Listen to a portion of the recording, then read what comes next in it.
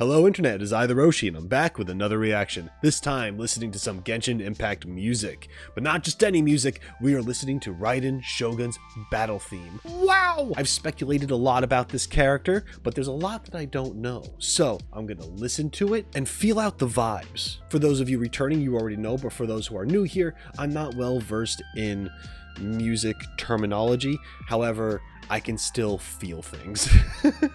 So I'm going to listen to it in one go, and then I'm going to express how it made me feel, what it makes me think about afterwards. So yeah, I'm excited. But before we begin, this video is sponsored by Tokyo Treat and Sakurako. Tokyo Treat is a monthly pop Japanese snack subscription box. You will get up to 20 of exclusive, limited edition, and seasonal flavored Japanese snacks that are only available in Japan for a limited time. And it's amazing because every month there's a different theme. We're heading into February now, so it's time for Valentine's Day. Love is in the air this Valentine's Day. We've packed our favorite treats into the Be My Valentine box to celebrate and show appreciation. Indulge in delicious snacks filled with love. This month's box is filled with all sorts of your favorite treats to celebrate Valentine's Day, such as strawberry shortcake Kit Kat, Pokemon candy hearts, Pirikara spicy ramen, and many more. Now this booklet's very cool. It tells you all about the snacks inside, allergens, all sorts of stuff, but it also shares some cultural things as well. For example, how to say I like you or I love you in Japanese would be suki desu. Just be careful not to say aishiteru, because that is rarely used. I know in anime, you might, if you watch anime, I mean, come on, you guys probably watch anime, and you hear them go, aishiteru. That's very, very dramatic. That's something you would say if you were on your deathbed. So yeah, stick to suki desu. So there's a lot to choose from in here. Look at the packaging. It's like a little pyramid. How'd they do that? Strawberry milk candy? Tart strawberry outer shell with layers of condensed milk inside like a layer cake. Well, all right. I'll try one. It eventually kind of crumbled on its own. That's not bad. It reminds me of like a blow pop, but less stressful. Now we have these spicy chili tomato chips that I'm really curious in trying, because Japan, when it comes to their spicy things, they usually don't get too intense, but there's some warnings on here that it could be hot, so you know, that's interesting. It's also cool because here it says tomatoes made in Kumamoto Prefecture, and that's their little mascot. Prefectures have their mascots. I think this is theirs. Kuma means bear. It's a little bear. It makes sense. All right, let's try a chip. I'll take a potato chip and eat it. It has a nice tomato taste, and there is a little bit of a kick. There's a little bit of spice, and it's one of those spices that it kind of lingers. It's not too strong, but the more you have, it builds. If you ever wanted to try one chip, it wouldn't kill you. But if you ate the whole bag in one sitting, yeah, you might need something to drink. Speaking of which, if you were to get the Sakurako box, you would receive some delicious tea and a lovely tableware item. So as you can see, the Tokyo Treat box comes with a variety of snacks that aren't that easily accessible in countries outside of Japan. So if you're interested, I recommend you give it a shot. Click the link in the description or comment section down below and use code ROSCHI, ROSCHI, for $5 off of your first purchase. Thank you to Tokyo Treat and Sakurako for sponsoring this video. And now, on to the reaction.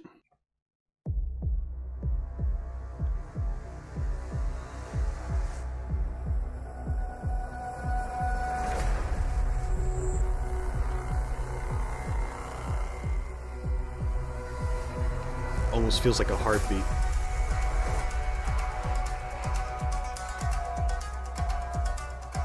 And you have that traditional Japanese influence coming in.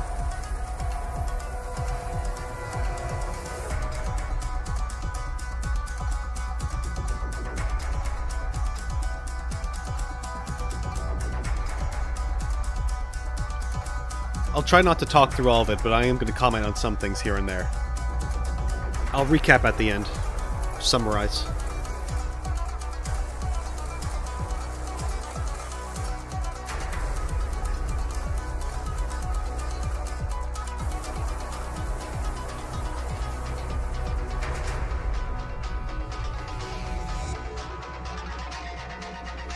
Oh.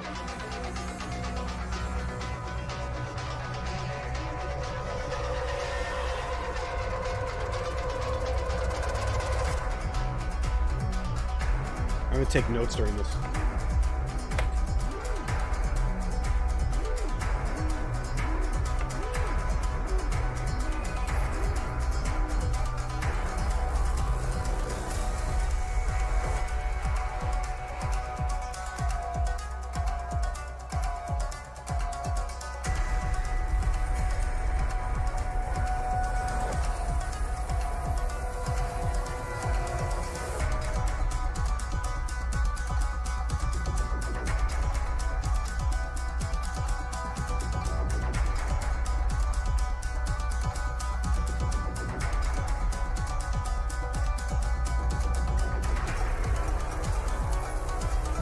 They have this like ta-ta in the background every once in a while, and it almost sounds like it could be like thunder in the distance.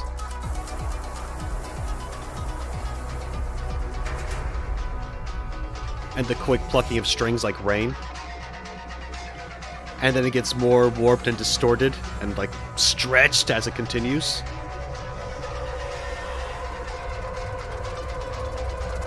Like something's corrupted or power cannot be contained.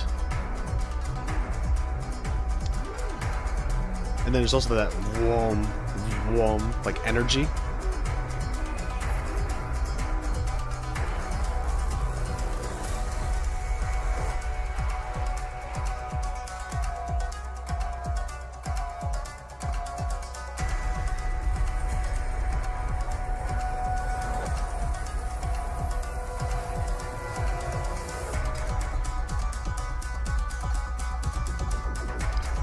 It's suspenseful. I mean, it's a boss theme, so...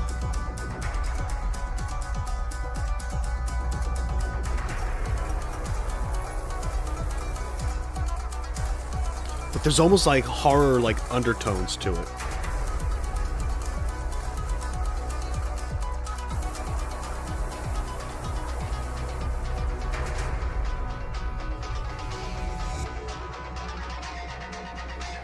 It's getting distorted again.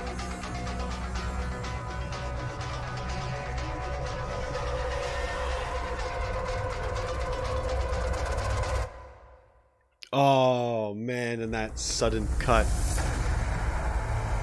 Oh, we're in phase 2 now. Okay. What?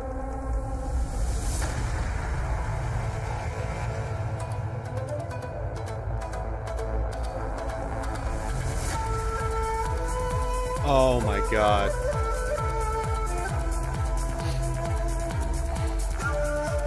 Got wind instruments now.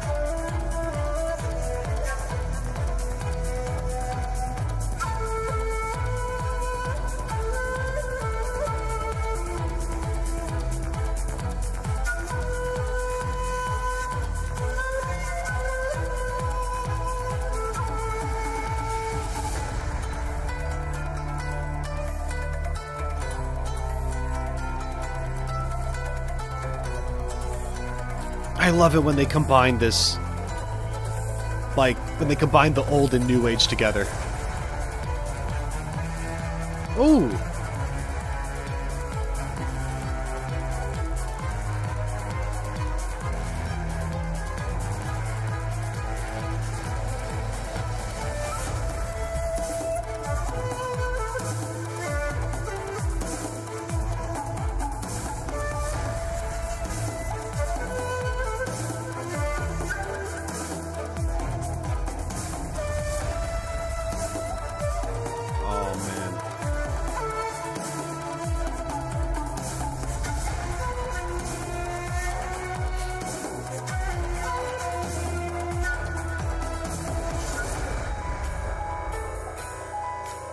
Ooh.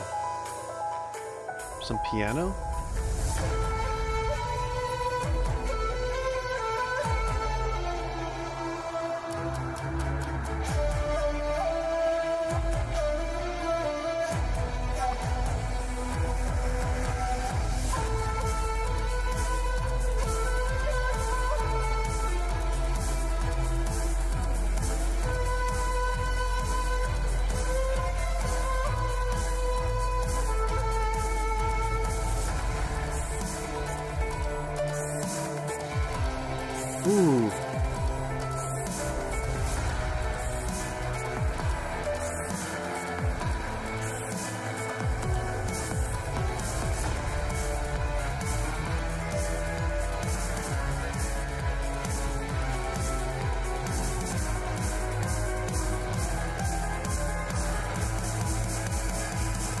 Oh, it's about to drop.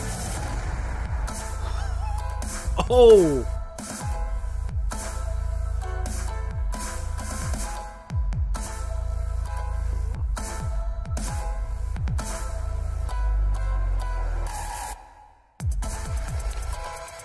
Jeez.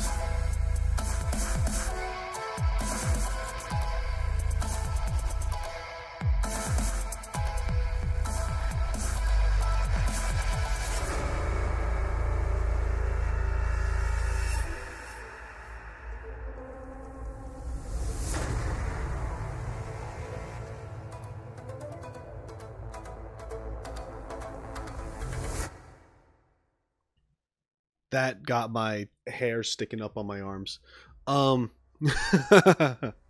Okay. Hoyoverse is very kind for adding a game onto all this music. It's about the music, guys. I love the Japanese influence with all those traditional instruments, and these two phases really felt connected. I said this before, I love how they mix this new age sound with this older classical stuff, where you have these distorted effects, this glitchiness to it, this stretching, this screeching here and there. I feel like that can represent something forcing its way out, or something taking control, or possibly control being lost to something. It's hard to explain, but I feel like there's something very like outward and inward at the same time with this. Raiden Shogun's boss music is a storm. You have the instruments sounding like the wind, sounding like the rain, sounding like the thunder. And then there's this distortion because there's stress, there's panic, there's chaos. Raiden Shogun is supposed to be seen as this imposing figure. She is an archon, she's a god, she rules over Inazuma. This music does a very good job showing that this character is a force of nature, a very powerful being. Maybe not 100% in control, maybe a little on the edge, but regardless, it's not someone who you just willingly want to mess with. But yeah, as I mentioned before, I don't know the specifics, and that's okay. Please don't spoil anything in the comment section. I would appreciate it, because I will experience it for myself when I get to that point in the story. One thing I mentioned that I heard in the first phase is that they had this bum bum, bum bum, bum bum. It sounded like a heartbeat, and then you had the lighter strings up front, right?